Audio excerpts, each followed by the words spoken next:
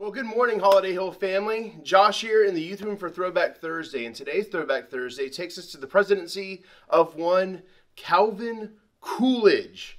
Cool cow. He's a man of few words, actually, as a matter of fact.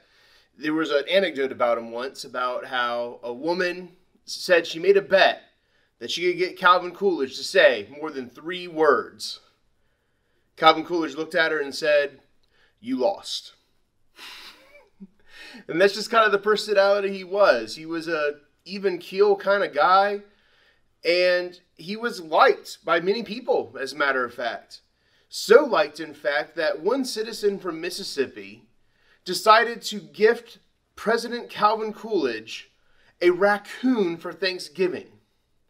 Because what Thanksgiving meal is complete without a raccoon? So a raccoon is given to President Calvin Coolidge, and he and the family really don't know what to do with this.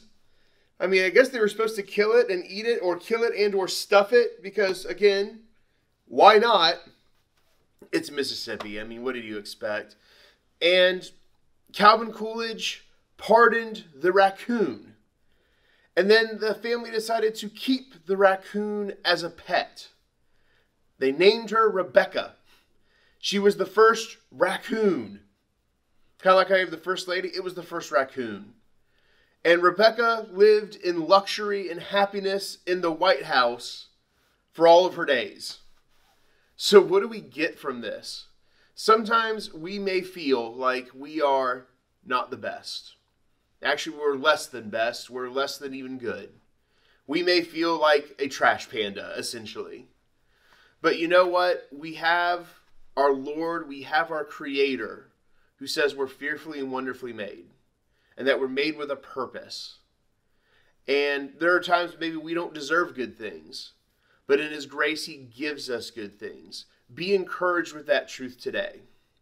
Sometimes we can be like the raccoon, and it feels like we don't fit.